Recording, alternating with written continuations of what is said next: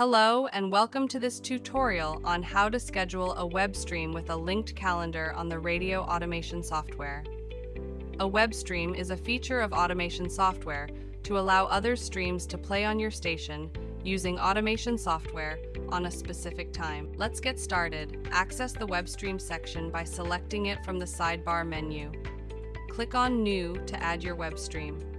Fill in the required information such as name, description, stream URL, and default length. Then click on Save. To verify that it is functioning correctly, right-click and select Preview to listen to the live broadcast. Add the web stream to a playlist so you can schedule it later. Click Playlist, New, name it, and add the web streams.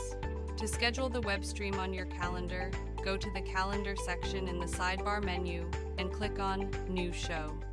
Enter all the necessary information, including name, URL, genre, the desired broadcast time by selecting In the Future, specifying the date and time, duration, time zone.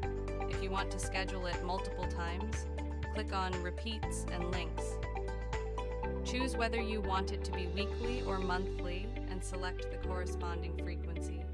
To automatically load the web stream playlist to the schedule, go to Auto Loading Playlists, select the playlist you want, and click on Repeat Playlist until show is full. Click on Add this show to add it to the calendar. Congratulations! You have successfully scheduled your web stream on the radio automation software. Remember to check out our other tutorials for more information and tips. Thank you for watching, and see you in the next video.